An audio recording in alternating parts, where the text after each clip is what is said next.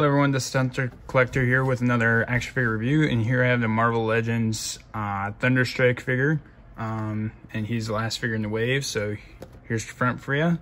Here's the side with the artwork there. Here's the back if you guys want to pause and read this, you can. And then here's all the figures in the wave to make Joe fix it. Same artwork on the other side. You get the Marvel Legends, Marvel logo varnished on top. Not much on the bottom besides the DCPI for you. But besides that, let's crack them open. And here's Thunderstrike out of the packaging here. So he has a few accessories. So first he has the Joe Fix-It head sculpt, which we'll go over that once we build him next video. And then he has an extra hand here. Just a fisted hand for his his left hand. But yeah, you get a bunch of veins going on through his hand there. You get that line where I think they kind of like glued it together, but it's not gonna bother me a whole bunch right there. And then he has his hammer here, so it's pretty dark gray. It looks worn. You get that little T there on the top with the circle there. And you get that grip, which I like too.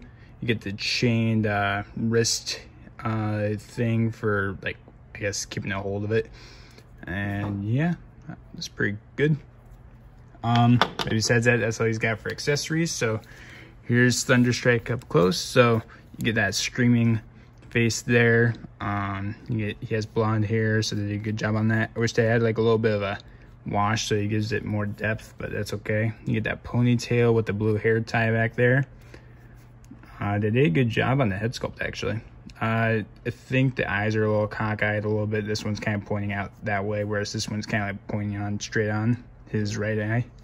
But yeah, and then you have this little vest here, which I like a lot. It's pretty soft plastic, actually really soft. So you get that nice stitching going on there. You get the buttons, you get the pockets and stuff like that. You get the belt here, silver buckled there. You get zippers too, which that's a really cool addition there. And then yeah, more there. You get the butt. You get the yellow belt here with the T symbol there. You get all these like little circles here, like Thor does, except he has like only 4 of them, whereas Thor has like 6 of them. And then you get just black pants. Not black pants, dark blue pants on the legs here and the thighs. And then you get this big bulky boot here, which has a bunch of padding and stuff like that. It goes all the way up to the knees. And then you get some more padding on the foot there. And it kind of gives it that leather texture, kind of, which I like a lot. You get that little calf padding there. It's pretty cool. But besides that, oh yeah, yes, it has wristbands too.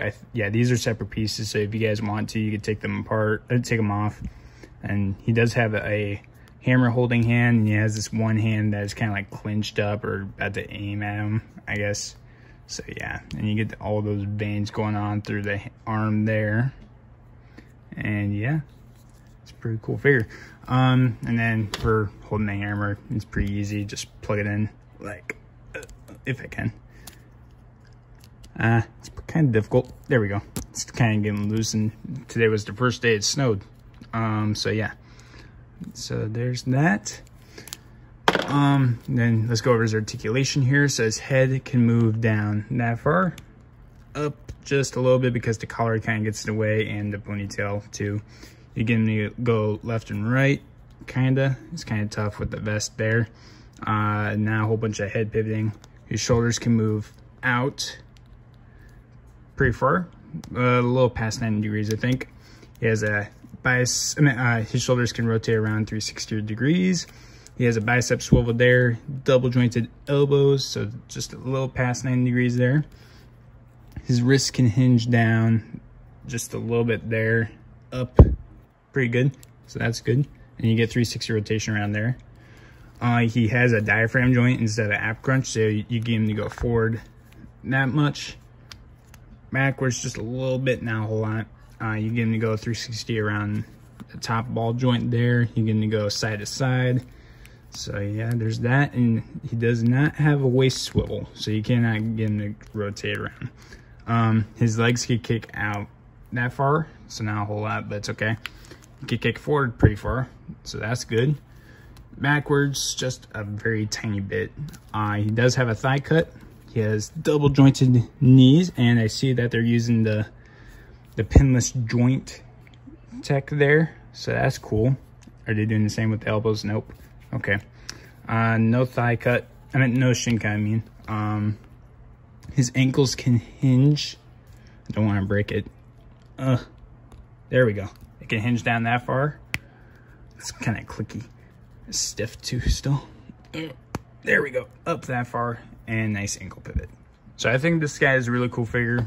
He's a little stiff. I'm a little iffy on the knees there because it kind of looks like the knees are kind of skinny there, but it's not going to bother me a whole bunch as long as it doesn't snap on me or something.